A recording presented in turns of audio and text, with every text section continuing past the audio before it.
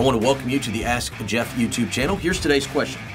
Do you think any of the events of Revelation have already occurred? I've heard that some people think 666 refers to Nero. Now, for those of you who are veterans to the Ask Jeff channel, I'm going to give you one of my favorite statements in regards to end-time events. Here it goes. There is nothing that has to happen before Jesus comes back for us. There's a whole lot that has to happen before Jesus comes back with us.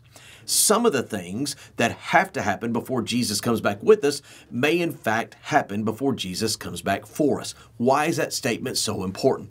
Because on these issues, whether it's 666, Mark of the Beast, whatever it is, I think we have a natural tendency to get in this prophetic mindset that Jesus can't or won't come back until these things occur.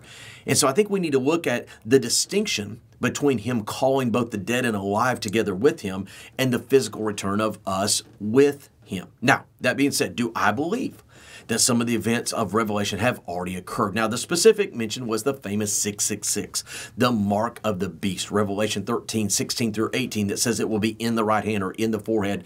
And the question alluded to Nero.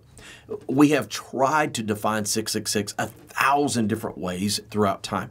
And what some have said, particularly with Nero, is what we call a preterist perspective, is that the events of Revelation, as far as the vials and the plagues and the seals, actually took place in the 1st century AD and are a, quote, type of the events future, not necessarily a futuristic literal interpretation thereof. I wouldn't go that far. I would say that Nero was a type of the person whom the Antichrist will be. In other words, rather than looking at some of the events in Revelation and say they've already happened, we can look at the 1st century and say some of the things that occurred in the 1st century were a figure or a type of things that will actually literally be fulfilled as the Bible describes in Revelation. When you get to chapter 6, that famous tribulation time period with the famous 7 seals, there's been a whole lot of horrific events that have happened on planet Earth, but none exactly as are written in those chapters. Great question. If you have one, send it to AskJeff.net. Maybe your question will be tomorrow's.